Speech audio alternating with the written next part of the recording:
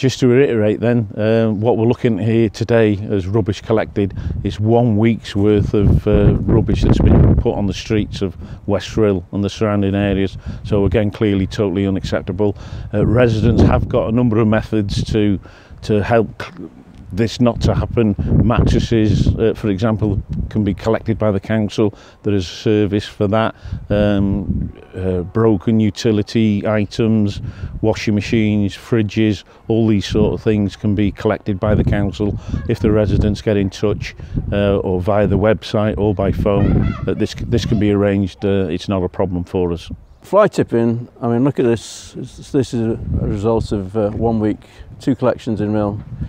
It's disgusting crime, very dangerous for the community, the environment, and it's very disappointing really that somebody would go to these sort of lengths when they can dispose of their rubbish legally by taking it to the tip, or bulky items, the Denbighshire County Council will come and collect it. It's only £5 per item.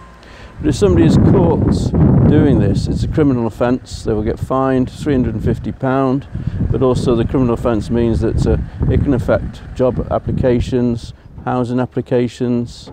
It's just not on really. But the community as a whole, fantastic, but it's just the odd person that creates this sort of mess. But as you can see, this considerable pile is probably a result of quite a few people doing this sort of thing.